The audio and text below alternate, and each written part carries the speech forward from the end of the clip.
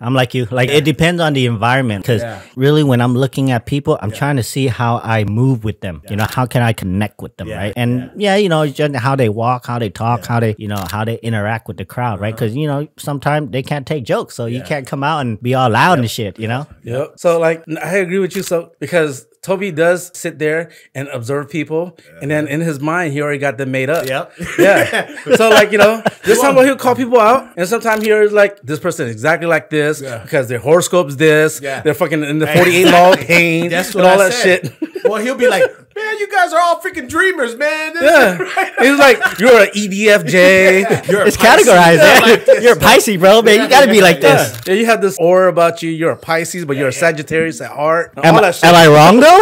See, this am is I why wrong? said, I don't know. This is why I said Toby leans more than I do. I'm right there behind him, but I think he's more silently judging.